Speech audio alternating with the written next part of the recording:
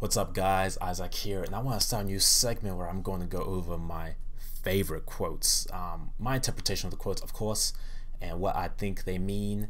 So don't get butthurt. This is just my opinion. All right. So today, let's kick it off with a quote by this lady called Anaïs. I think that's how you pronounce it. I think it's a French name, so it could be different, but yeah, whatever. The quote goes: "We don't see things as they are. We see them as we are." It's short and sweet. A very, very nice assertion right there. And I gotta agree with it 100%. Because let me break down something for you guys. There is the objective world, the world of form, the world of photons, the world of electrons, the world of material, the world of waves and all that jazz that you can observe with a microscope scientifically and see that shit's there. All right, you can use different ways of measuring to measure the energy and all that bullshit, and you can see that these things are there. That's the objective world, right? But then there's the world that is created through our subjective experience, and this world is completely different, especially when you look at in regards to me and you and the next motherfucker. It's completely different. The world of form is the world of our experience.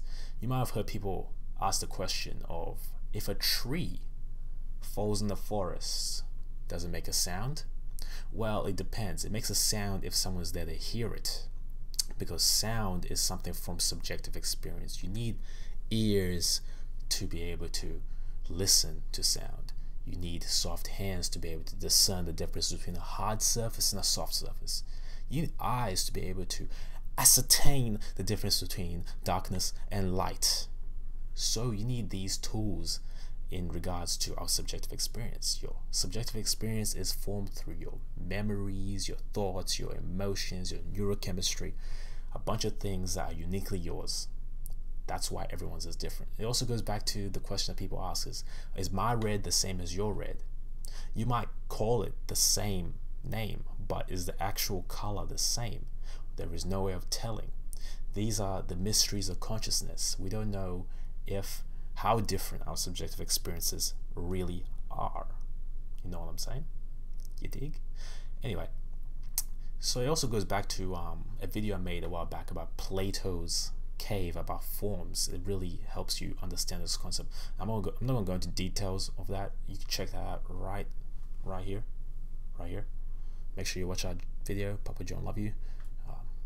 Yeah, and make sure you check it out. So what I want to really dial down here before I end this video is, since we can't know the objective world, it is a huge folly. Some of the greatest folly is to try and push your worldview onto someone else, assuming that your worldview is right.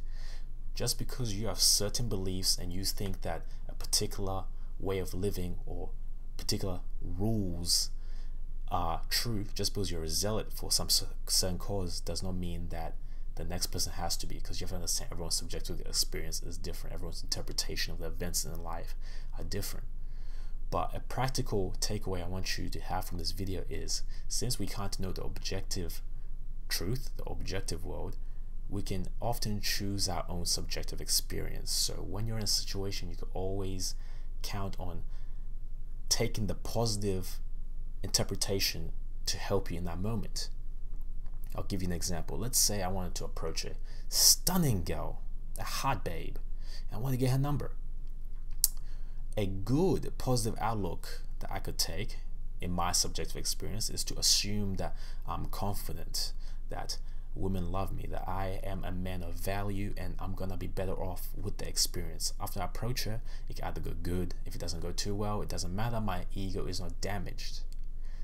This belief will help me in that situation.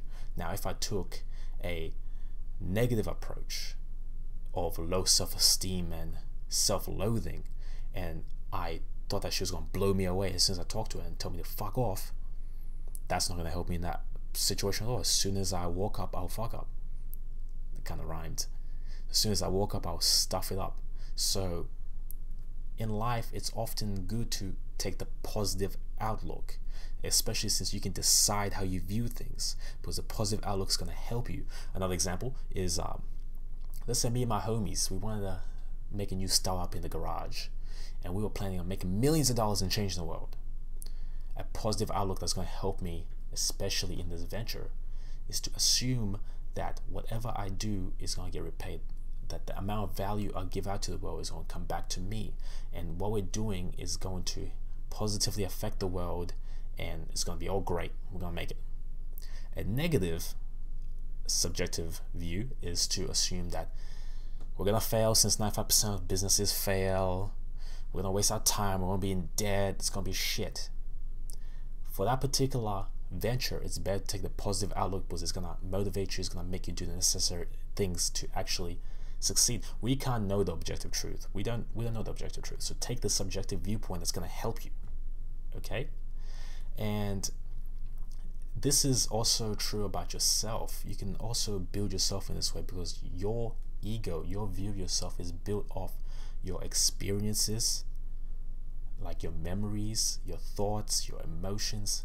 And we know that memories, for instance, are notoriously bad, notoriously unreliable.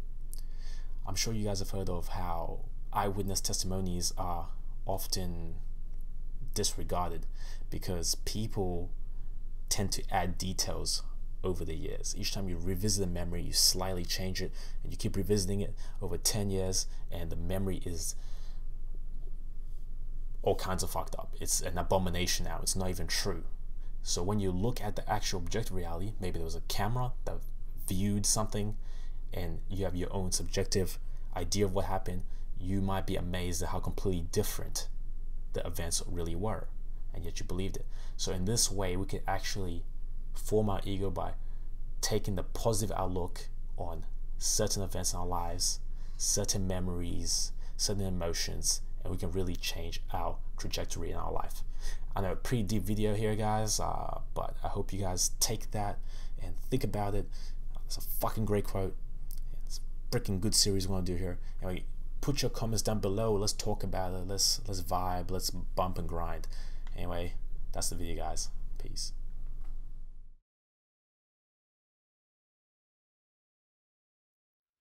Do it! Just do it!